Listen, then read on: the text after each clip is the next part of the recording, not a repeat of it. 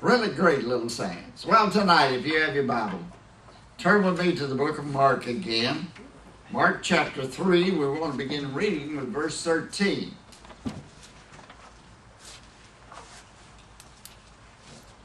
Mark chapter 3, beginning with verse 13.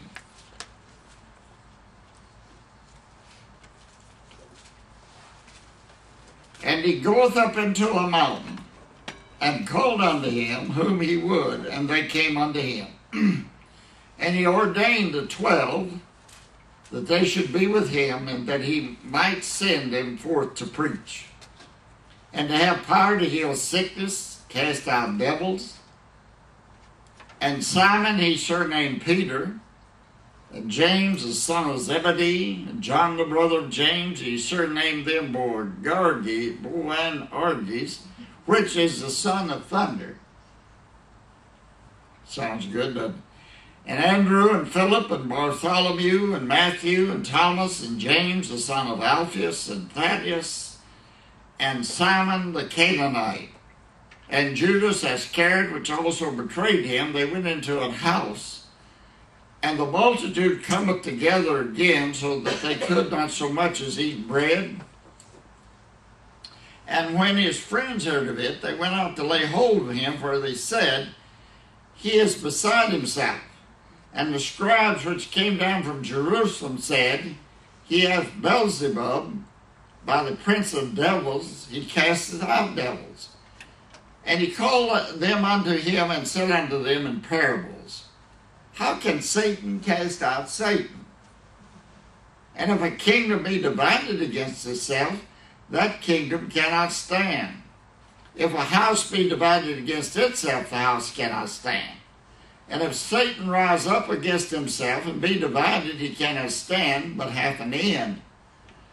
No man can enter into a strong man's house and spoil his goods, except he will first bind the strong man, and then he will spoil his house.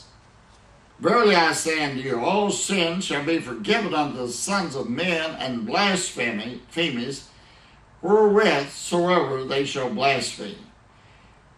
But he that shall blaspheme against the Holy Spirit hath never forgiveness, but is in danger of eternal damnation. Because they said, He hath an unclean spirit. There came then his brethren and his mother, and standing without, sent unto him, calling him.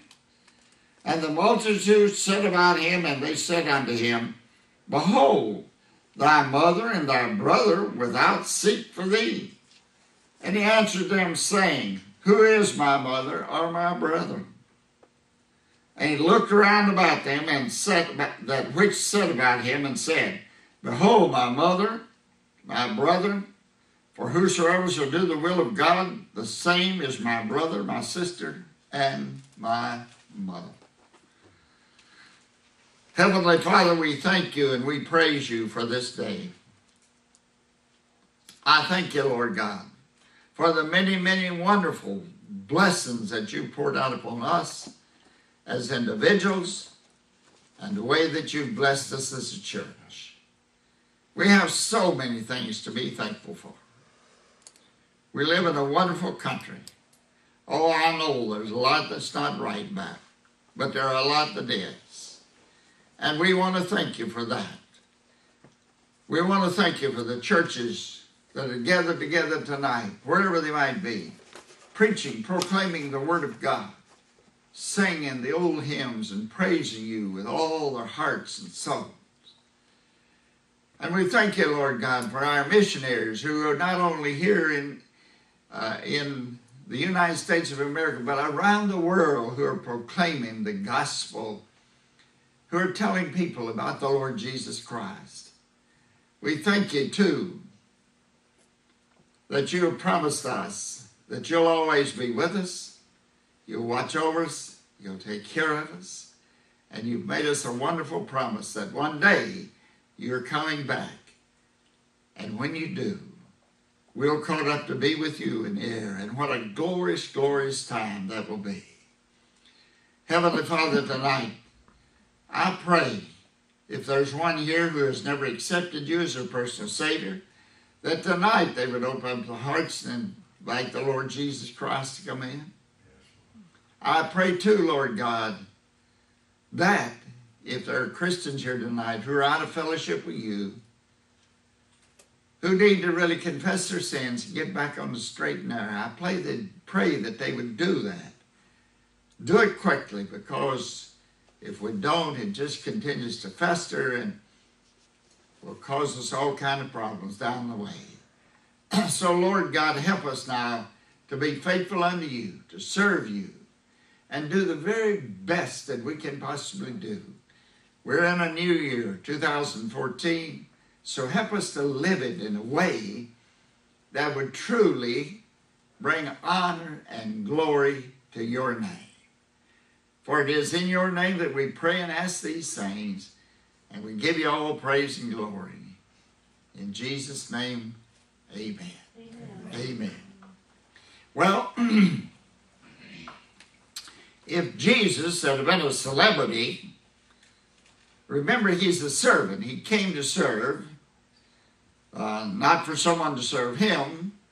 But if he had been a celebrity and not a servant, he would have catered to these crowds that were following him. Crowds of people were following him.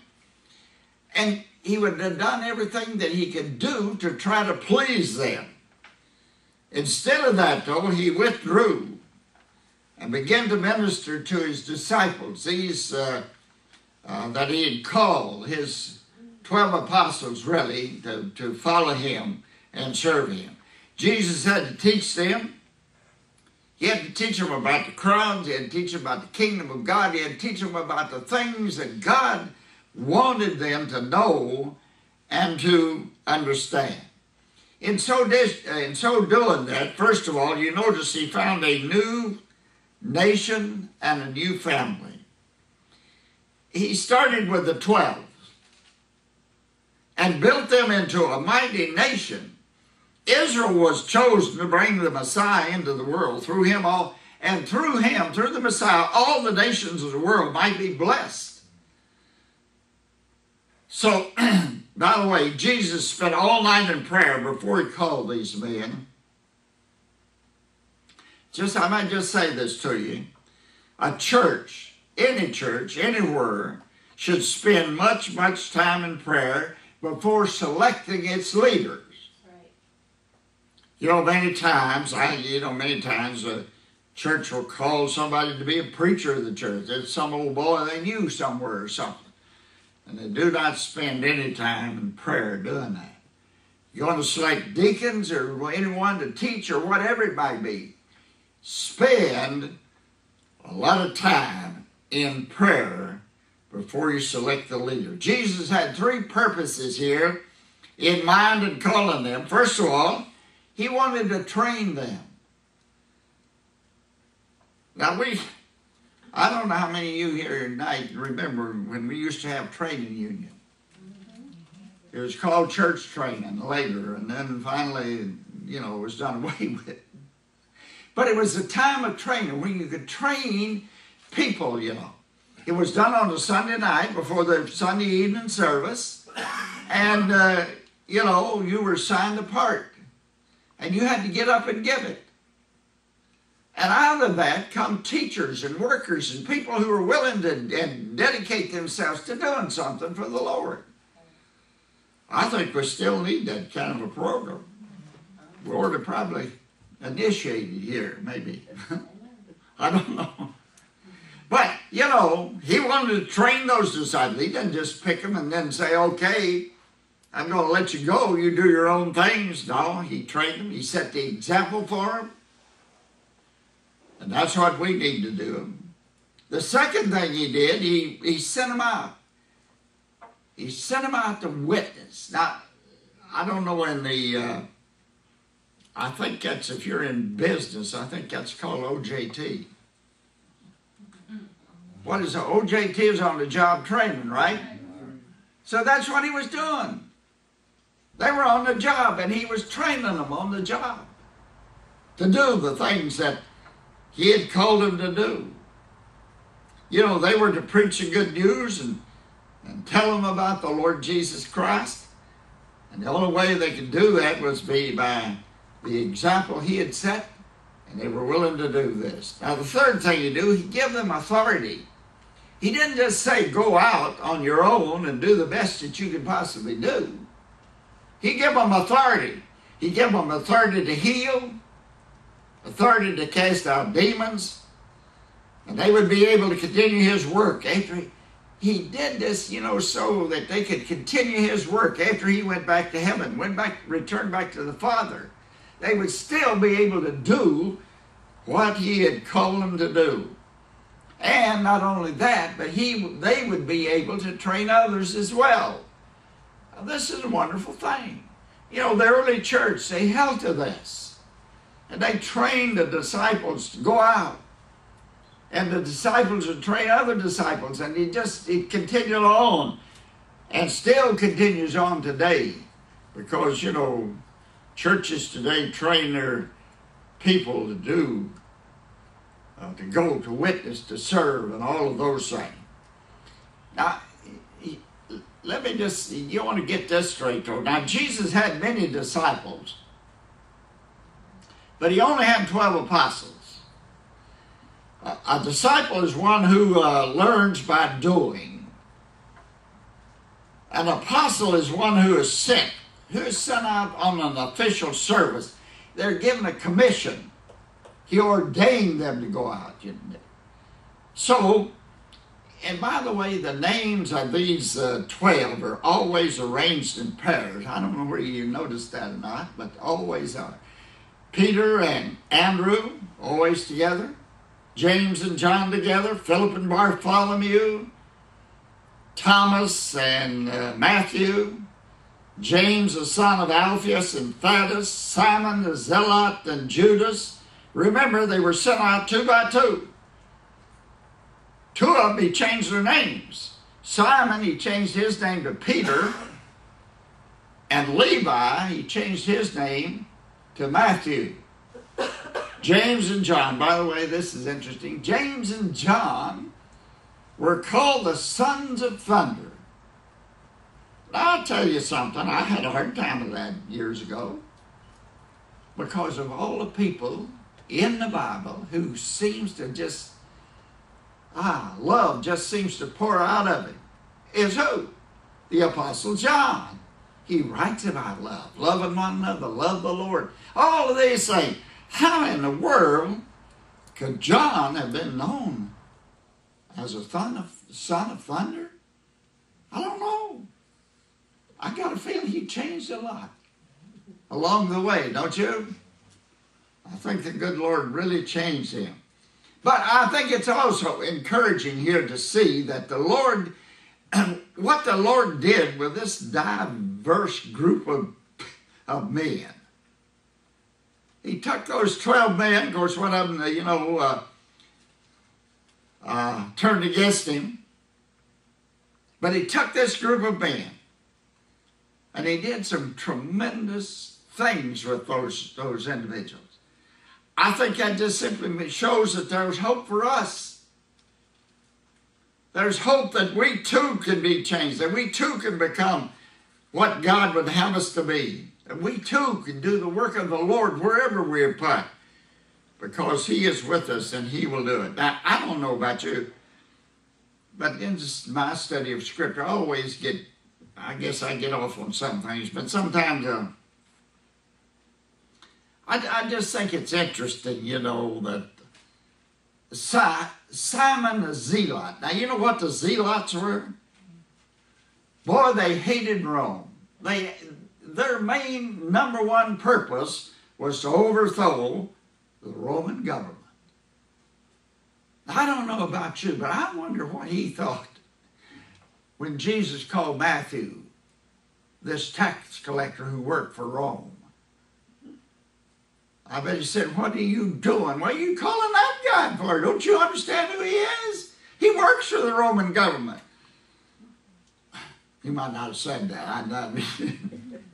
But anyway, I bet it was interesting. I bet, Levi, he was an employee of Rome. The Zealots were a group of Jewish extremists. They wanted nothing whatsoever to do with Rome. They wanted to overthrow Rome. I don't know about you, but something just tells me that when these 12 got together, Jesus probably had a hard time keeping them, quieted down. 12 men, fishermen, all of these, I bet they had a lot to say. That was interesting, at least, to have known what they did and how they come together to form a union like they did. Now, he establishes this from these who are willing to go and be sent out to establish a new family and eventually a new nation. Then in verses 21 through 35, we have something different here. He establishes a new name. First of all, he establishes a new family, he establishes a new nation. And now, here, he establishes a new name. Now, our Lord's friends were sure Jesus was confused. They knew that he needed some help. They felt he wasn't leading a normal life.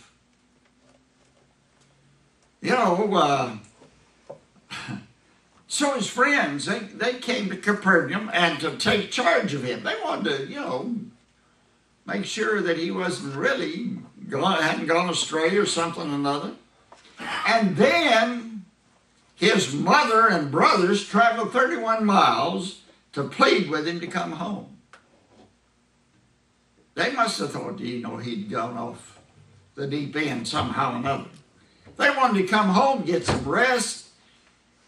By the way, this is a place in Mark where Mary is mentioned here, not her name, but the mother of Jesus, her name was Mary. She's mentioned here. And her venture at this point in time was a colossal failure. She could not get Jesus to come home or even to listen to her. Now, history reveals that God's servants are misjudged by their contemporaries, and usually they misunderstood by their families. Dwight L. Moody, the great preacher, Methodist preacher. You know what they called him in Chicago? In Chicago, they called him Crazy Moody. Crazy. He's lost his mind. He's went off the deep end. Of course, in Chicago, they might call him. But, but they thought, this guy who turned out, to be really, his family at one time turned against him. Wondering why it is that you're doing what you're doing. Billy Sunday. You remember Billy Sunday, don't you, in the Sawdust Trail? Well, people thought he was crazy. But you know what he was doing? He was winning lost people to the Lord Jesus Christ. Up in the Kentucky hills and the West Virginia hills and, in the hills. In the mountains. Young men couldn't read or write. Would have someone read the Bible to them. And they'd go out in those mountains and those hollers and those hills and they'd proclaim what they knew about the Lord Jesus Christ. And God did a wonderful, marvelous thing through these people. People came and give their hearts and their souls to the Lord Jesus Christ. But there were those people who said, those guys are crazy. They don't have any learning. They have no knowledge. They haven't been to college. They haven't been to seminary. They don't know what's going on. What they knew was that they loved the Lord Jesus Christ and Christ was leading them and directing them. You see, that was what is so important. Now, Jesus with his family, he was not being rude to his family. When he just simply remained in the house and refused to see him. He knew that their motive was right, but their purpose was all wrong, you see. Here's the thing about it. If Jesus had yielded to his family at this point, he would have played right into the hands of the opposition. The religious leaders would have said, well, yeah, he agrees with his family. So sure, he needs help. His family says he needs help. So if he goes along with them, then they're going to say, yeah, look at that. If his family thinks he needs help, then, well, he surely does need it. But you know what Jesus does? Isn't this wonderful? Notice what he does. Instead of giving in, he used this crisis to teach them a lesson. He did that many, many times in the Word of God. You know, notice he says the family, his family, is made up of all who do the will of God. Do you know something? You're saved. Did you know that you're a part of the family of God? Yeah. And I am so glad that I'm a part of the family of God. You know, that's what Jesus is trying to get across to them. Listen, you're part of God's family. You know, family is made up of all those who do the will of God. Of course, at this time, our Lord's half-brothers were not believers. He's not suggesting here. He's not suggesting that believers ignore their families. That's not what he's doing. He's not saying ignore your family or abandon your family in order to serve God, but that they would put God above everything else in their lives. You see, this is a problem. Many people, they'll say, yeah, and you know, there's other verses of Scripture deal with this. They'll say, yeah, I'm going to follow God, but I tell you what, my family comes before God.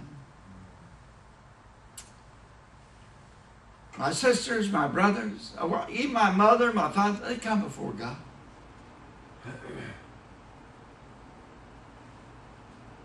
Now that's really hard, you know, for some people to get a hold of and get their grip on. But you know, here's the thing about it. The way I look at it, I don't know, you may have a different take on it, but we're to love the Lord God with all of our hearts, our minds, and our soul. And when you love God that way, He'll take care of your family. I don't know why it is that so many people get caught up, you know, with their family, and they stop serving God. Oh, I can't do it.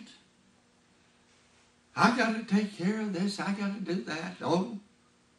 No, Jesus said your family is important. There's no doubt about that. But God comes first. And we need to see that. You should never listen. I say we should never permit our dearest loved ones to influence us away from the will of God. But many times we know that takes place. Now this must have been extremely hard. If you understand the Jewish family in that day and time, the Jewish family was important. It was number one. It was important in that society, you see. Now, you can just imagine, can't you, how the radical words of Christ must have sounded to those people who heard this. They must have thought, my, he can't mean that. By the way, you know, there's a verse of Scripture says that if those people, I shared with you in the beginning, my wife's brother just passed away. And she's upset because she can't go. No, that's understandable. That's understandable. But you see, that doesn't mean that you stop doing the will of God. What is the will of God for your life? This is 2014, the first week of it. Have you sat down and just scratched out on a piece of paper what God's will for your life is for this year?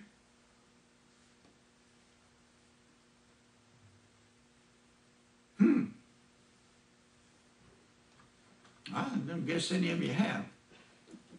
You should. You really should.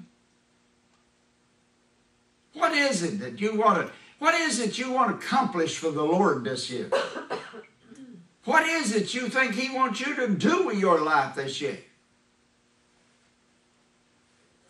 Oh, just rock along. Get the old rocking chair and rock by the fireplace. Huh. My neighbors were all dying up and down the street. Street I live on. But I'm going to rock on. I'm just going to rock on, going to rock on. I'm not going to go. I'm not going to go. In fact, one time I went to visit that neighbor down the street. You know what he said? Get away from me. You're that crazy Christian from up the road there way. So I'm going to just keep rocking. Go rock on. Rock on. You know what the Lord Jesus Christ is saying? Listen. You put your hands on the plow handle. I saved your soul. I didn't save you to rock and to rock and rock and keep on rocking. I have something for you to do. And you need to do it. What I have for you to do is more important than your family, your mother, your sister, your brothers. What I have for you to do is the most important thing in this world.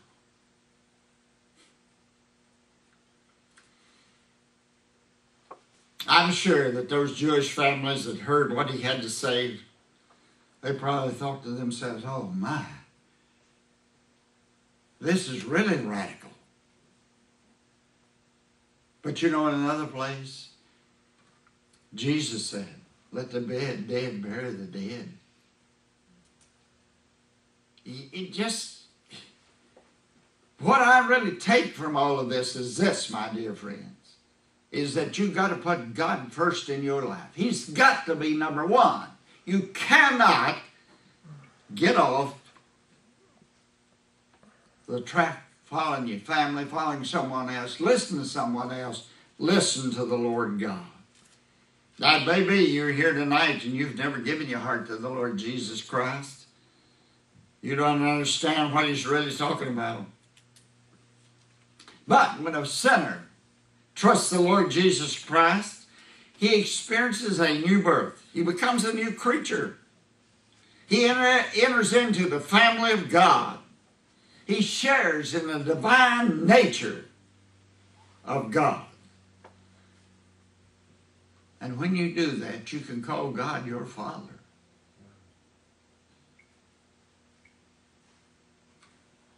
This is not something you accomplish for yourselves. This is not something someone else can do for you. It's God's work of grace. All we can do is just simply believe and receive. But here's a kicker, my friends. A lot of people today say, I believe, I've been saved. But you know what? They just keep rocking. Keep right on rocking. They never get out of the rocking chair to do anything. Keep rocking. And then, many times, those are the same people who say to you, well, I wonder why the church is not growing. I wonder why this is not happening. Need to ask yourself that question. Let's pray. Heavenly Father, we thank you and we praise you for this time we've had together. How I thank you, Lord God, that Jesus took the time to teach his disciples what was the number one thing what was the most important thing in their lives. It wasn't their family. It wasn't all these other things that they felt was so important. The most important thing for them and the most important thing for us is to know the Lord Jesus Christ as our personal Savior and then be obedient unto Him all the days of our life. Father, forgive us where we failed you. In Jesus' name we pray. Amen.